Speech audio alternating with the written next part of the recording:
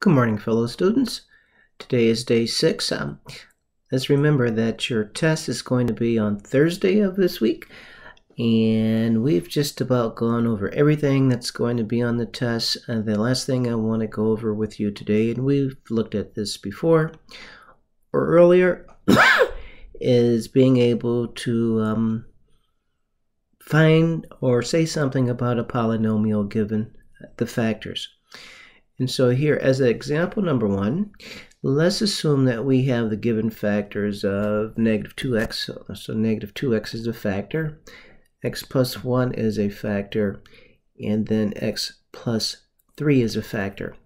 Well, given those factors, we would know that that polynomial function, or if we write a polynomial function from those factors, those zeros, the zeros of those factors are the zeros of that polynomial. Well, one 0 would be 0, the other 0 would be negative 1, and then the other 0 would be negative 3. Okay, but let's write a polynomial function given those factors. So here what we need to do, we need to multiply. So the first thing we need to do is we need to multiply negative 2x times x plus 1 times x plus 3. When we FOIL x plus 1 times x plus 3, x times x is x squared, x times 3 is 3x, 1 times x is x, and 1 times 3 is 3. So when we FOIL x plus 1 times x plus 3, we get x squared plus 4x plus 3. And then we multiply by negative 2x. And when we multiply negative 2x by x squared plus 4x plus 3, we'll get negative 2x cubed minus 8x squared minus 6x. Okay, so that's the polynomial with the given factors of negative 2x times x plus 1 times x plus 3. So I'll just go out to decimals because you will have a problem like this on your test, and you certainly can use decimals to help check your work. But I'll go out to decimals and I'll enter in a polynomial in factored form, or negative 2x times x plus 1 and x plus 3, and then as I wrote it by multiplying the polynomials, negative 2x cubed minus 8x squared minus 6x, and they should overlap. So here, let's go out to decimals then, and here we go. So I keyed into decimals, y is equal to negative 2x times x plus 1 times x minus 3, and there you see the polynomial there in red. It's the red graph. Now if I show the polynomial y is equal to negative 2x cubed plus 4x squared plus 6x, it should look the same. And this is to verify that I've multiplied everything correctly. So let me show you. See, it overlaps. So that means that I've multiplied correctly. Now let's say some more things about this polynomial. It has degree 3. It's a third degree polynomial. The leading coefficient is negative 2. Okay, being degree 3, it's an odd degree.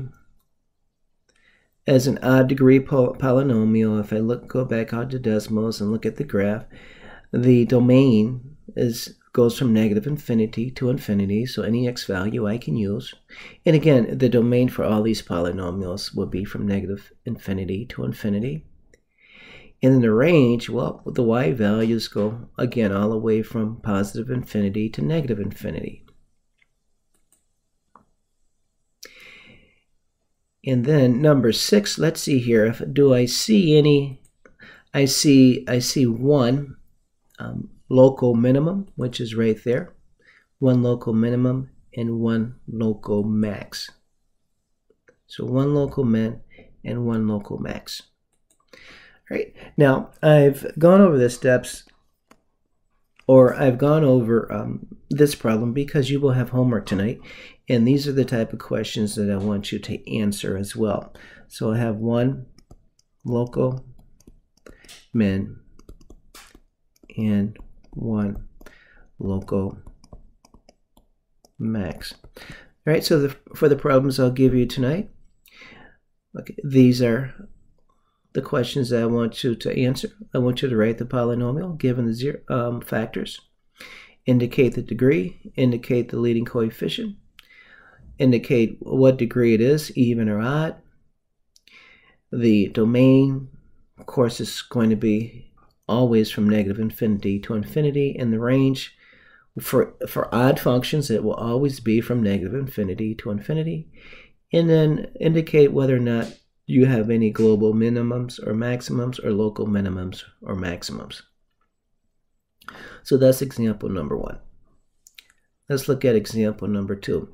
So let's say here we have the given factors of x minus 3, but we have 2 of those, so x minus 3 squared.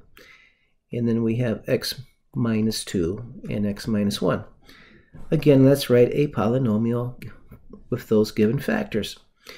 So the first thing I'll do is I'll FOIL x minus 2 times x minus 1, and that will give me x squared minus x minus 2x plus 2, or x squared minus 3x plus 2. And then what I'll do is I'll multiply x minus 3 squared. Well, x minus 3 squared is x minus 3 times x minus 3. FOIL. And you get x squared minus 3x plus 9, and then combine your like terms, you get x squared minus 6x plus 9. So now I will multiply x squared minus 6x plus 9 and x squared minus 3x plus 2. Now this is where I like to use the table method or the box method for multiplying polynomials. To me, it makes it a little easier to organize. So here I have x squared minus 6x minus 9 at the top, and then x squared minus 3x plus 2, and I multiply using the box method. And then you add on the diagonals. So my polynomial function will be x to the 4th, and then negative 3x cubed minus 6x cubed gives me negative 9x cubed. And then 2x squared plus 18x squared plus 9x squared gives me 29x squared. And then negative 12x minus 27 gives me negative 39x. And then I have 18. So that is my polynomial function there. And again, what I'll do is I'll go out to decimals just to verify that I've multiplied everything correctly. So let me go out here. Right, so my polynomial function was, let's see here, x minus 3 raised to the 2nd. Let me delete these zeros, or factors I should say.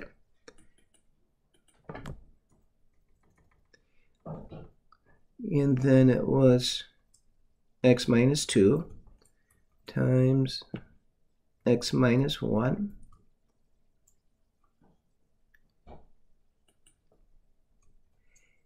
and then when I multiplied, I got, so this is as a check, I got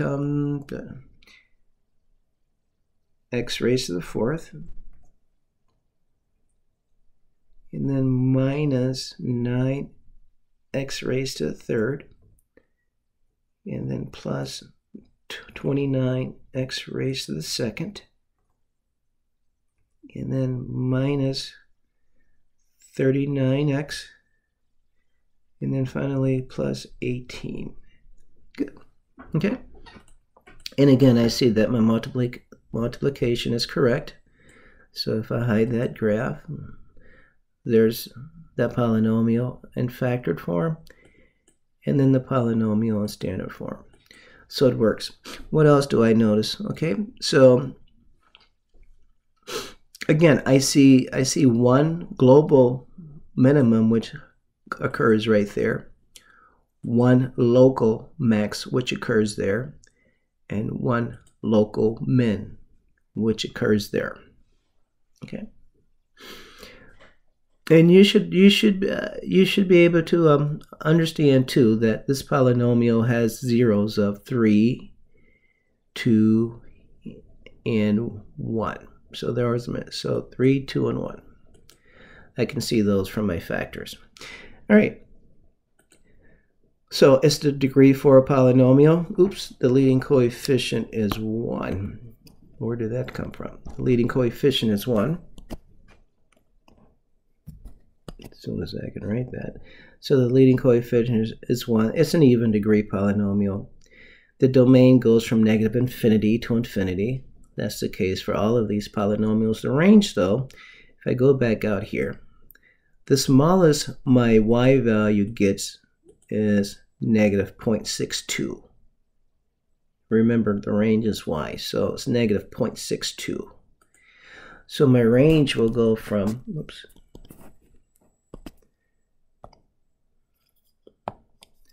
negative 0.62 all the way to infinity. Let me write IF. All the way to infinity, so that's the range. And then I saw one global minimum, one local max, and one local min. So one global minimum, one local max, and one local min. Okay, so you'll have some problems like that for homework, and you'll have to answer 6 questions as I did there for each problem. Write the polynomial, indicate the degree, indicate the leading coefficient, indicate if it's even or odd degree, and then let's see here, the domain and range, and then the number of global minimums or max and local minimums or max. And then I'll give you maybe 5 more division problems like you had over the weekend.